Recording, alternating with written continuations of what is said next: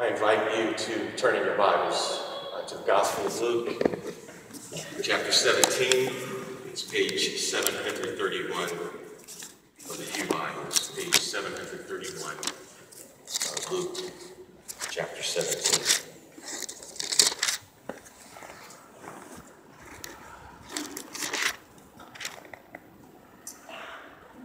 And we're going to begin this morning with a story that starts in verse 11.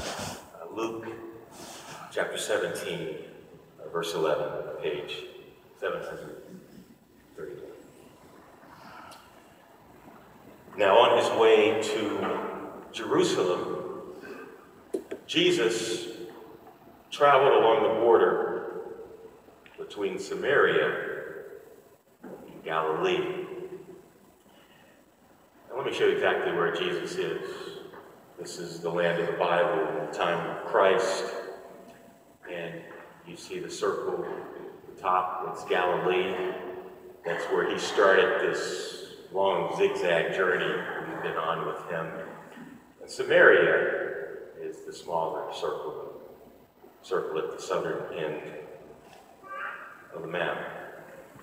Luke, by giving us the geography, reminds us that Jesus is still winding very slowly toward Jerusalem as he continues to teach his disciples how to be disciples.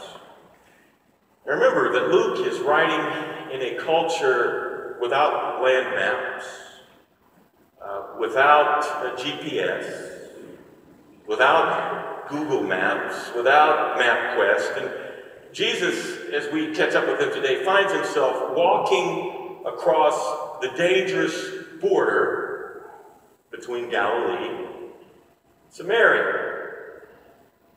Now, as you and I know, Jesus was never one to live out of fear or to act cautiously. And so as we catch up with Jesus today, we find him on the border of enemy territory.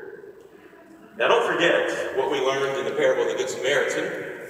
Don't forget about the hatred and the distrust between the Jewish people and the Gentile people, the Samaritans who live in Samaria. Jews don't like Samaritans for two primary reasons, as you might recall. Reason number one, the Samaritans defected religiously. So the Jewish people view the Samaritans as heretics because they defected. They, in fact, even built their own temple, a Samaritan temple, somewhere other than in the city of Jerusalem. And in fact, their Samaritan temple competed with the temple in Jerusalem. Reason number two why the Jews don't like the Samaritans is that the Samaritans intermarried with foreigners who serve foreign gods, and the distrust and the hostility between Jews and Samaritans at the time of Christ goes back some 500 years. This bad blood has existed between these two ethnic groups. Well, in this true story before us today, Jesus continues to give lessons in discipleship.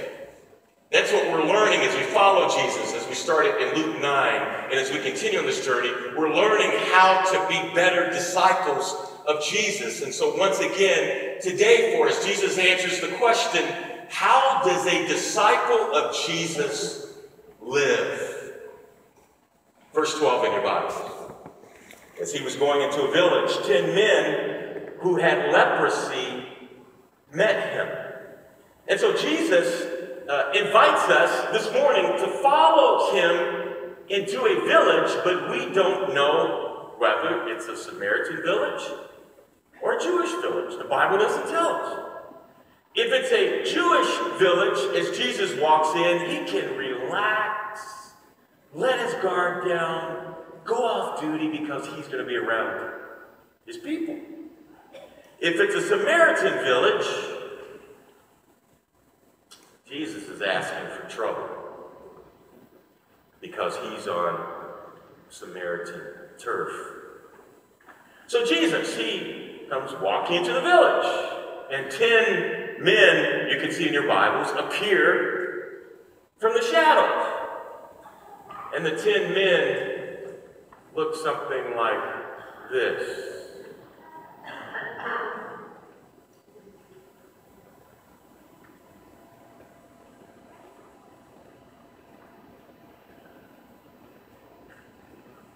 We start with 10 men.